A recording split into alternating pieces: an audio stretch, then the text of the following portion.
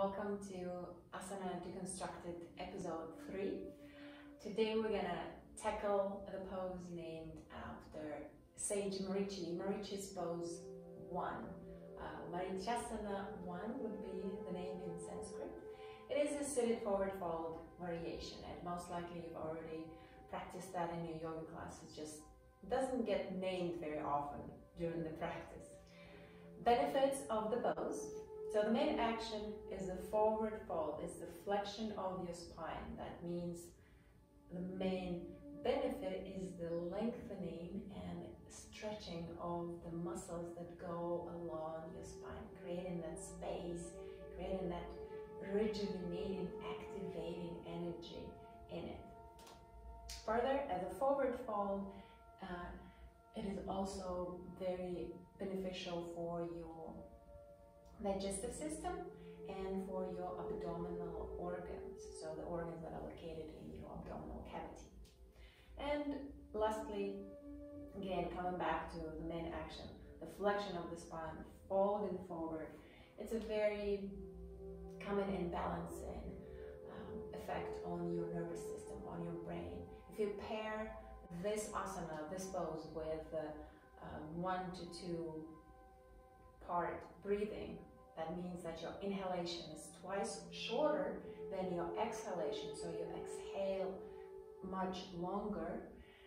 That will calm your brain and calm your nervous system so tremendously and beautifully, and you will also sink and relax into this pose and deepen the expression.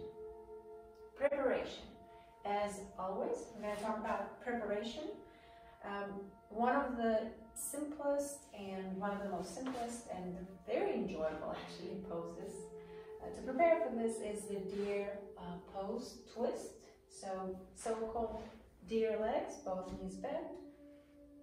Either side, we'll start with the left, so the left knee brought to the back as much as possible. Pay attention that the tops of your both feet are on the ground, so you're not like on the edge, somehow weirdly twisted. Top of your foot on the floor, top of the foot on the floor. If this creates too much tension in your knees, if you feel any discomfort, you can try this prop, very easily accessible in any household. I just took a washcloth, or it could be like a handkerchief or a piece of cloth, a piece of fabric roll, and you place it right under your kneecap and try this and close that. If it's too thick, maybe take one layer out, whatever is more convenient and fitting for your anatomy, for your build. This knee can also be handled with the help of a cloth, or you can also just try to take out the flesh, the muscles of your calf, and place the upper thigh, the thigh onto the calf after. So we're in a deer pose. Now we're going to twist. So we're rotating in the direction of the front leg. So in this case, it's the right side, and we stay here for 20-30 seconds.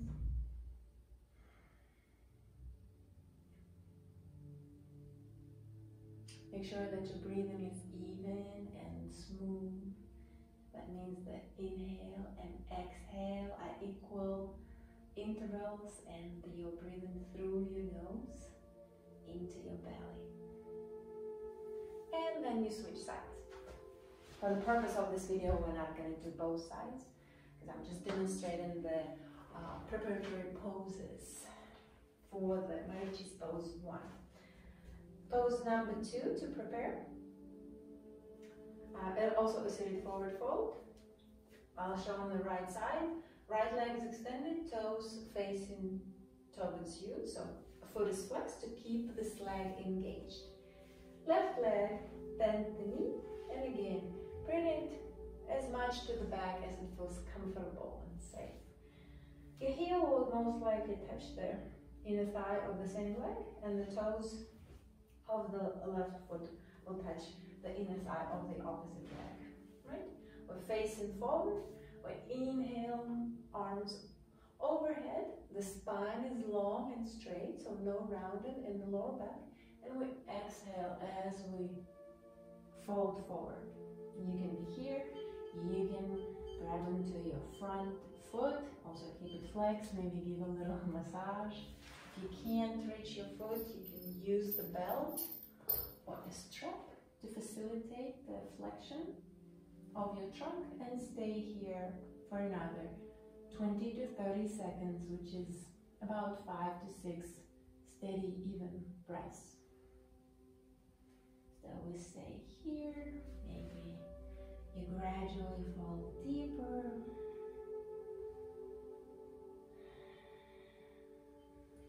And remember that we're folding forward and down, not just down. So the goal is not to reach the knee or the shin with our forehead. The goal is to elongate our spine and flex from our hips and not from our lower back. And you switch sides. One more pose to prepare for the Marichyasana pose 1. It is actually a variation of the Marichyasana pose. I think it's number 3. Left leg will be our bottom leg, bent knee, the same principle. The foot of the left leg is laying on its top, not on the edge, right? And it's as close to your right thigh as possible. The right foot is, the leg is crossed over and foot is planted. So it could be here, could be here. No strain. The spine is long and tall, and your chin is parallel to the ground. Sit here, maybe hug the top knee and try to bring it closer to your chest. And let's add a twist. So you wrap your left arm around your right knee, and you place your right hand behind you, and you twist to the right, gazing over the right shoulder.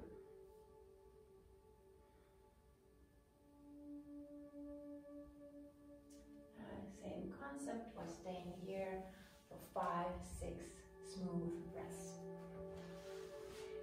So, Marichyasana pose 1. I'll demonstrate again with the right leg being the extended leg. So, right leg is extended, foot flexed, toes are facing towards you. Then the left knee. Place your left foot on the floor and bring it as close to your bum as possible. Try to keep some distance between your right thigh and your left foot. Maybe that's a good check, just about the width of your palm. Bring the knee close to your chest. Extend your spine upwards, so no rounding in the lower back. Exhale and reach with your left hand towards the right foot and try to hook onto it while you're placing your right hand behind you for support. So we're doing 2 things. We're flexing forward and we're slightly rotating. Then release the foot and see if you can rotate more to the right. The left arm gets inwardly rotated, so we're pronating it. That means that the palm will face to the back. Extend, that means we're flexing forward. Wrap your arm around the left knee and clasp your left hand onto the right wrist or higher. If you can't reach, again, you can use the strap. So reaching, wrapping, grabbing, and coming to flexion. Stay here. Keep that foot in, the front foot engaged, flexed, and make sure you're not collapsing the bent knee. So strive to point it to the ceiling. I'm gonna recollapse to my wrist, and then bring your trunk forward and bend over the right leg. in front of you. The front foot is flexed. And now we're gonna work on trying to straighten our arms by engaging the triceps. Straightening our arms brings our trunk more into flexion. Relax your abdomen. And this is a good time to incorporate that 1 to 2 part breathing. Inhaling, for example, on 4 and exhale on 8.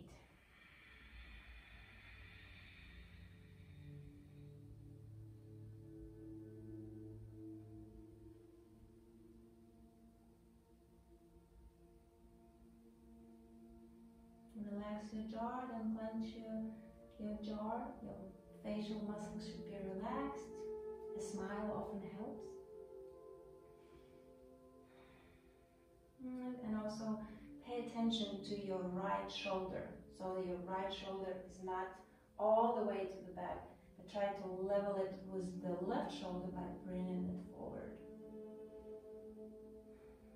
5, 6 breaths, and we release and switch sides. Another way, perhaps an easier way to get into the pose, is to skip the twisted part. So same starting point, then we inhale arms overhead, and then we exhale and bend forward, grabbing the front foot, keeping the knee pointing upwards as much as possible, right? And then we're again inwardly rotating our left arm. You see how already my trunk was brought much deeper into flexion? And then I wrap around, swing my right arm and clasp.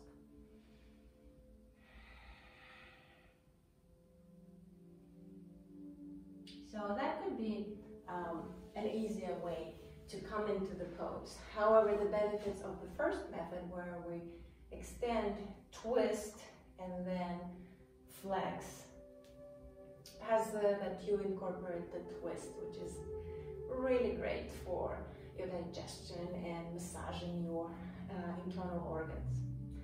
So that's it for the episode today. If you have any questions or comments, please leave your feedback below.